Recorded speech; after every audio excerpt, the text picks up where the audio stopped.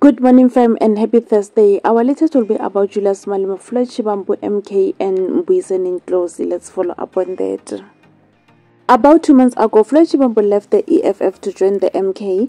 He didn't just join, but also became an important member in the MK leadership structure.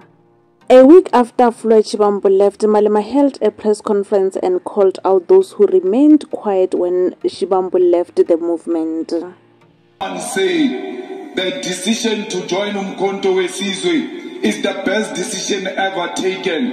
And my wife Mantra is the first one to like such a thing. And you say Julius Malema is with us. When the partner likes the things that seeks to denounce the organization and where the organization stands, where the relatives, where the cousins and siblings have declared where they stand, and you still ask yourself, where does this leader stand? Look at those around him, and you will know where this leader stands. At that time, many people thought he was referring to Ndlozi, and people were even encouraging Ndlozi to leave the EFF. But at some point, things seemed to have been back to normal as Malema and Ndlozi were seen together in public attending EFF functions. 2 days ago, Malema took to Twitter and shared Tito Mbowene's old tweet, which reads as follows. This was a long time ago, and Mboweni said, "In politics, never try to be nice to people who hate you and plot against you. Confront them head to head, hand to hand, fist to fist, word to word, tongue to tongue. Don't give them the other cheek."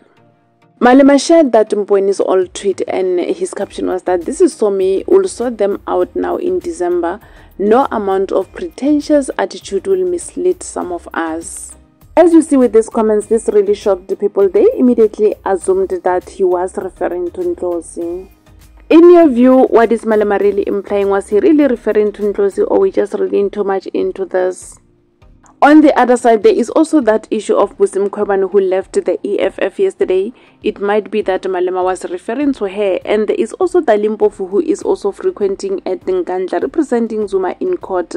Is Malema maybe referring to Dali Mpofu as well with this tweet? He said they are going to show them in the EFF December conference, as they are going to elective conference in December. Time will tell. Please remember to leave your comments down below and let us know of your take regarding this. And that's it from me. Thank you so much for tuning in. I'll see you again in the next update. Bye.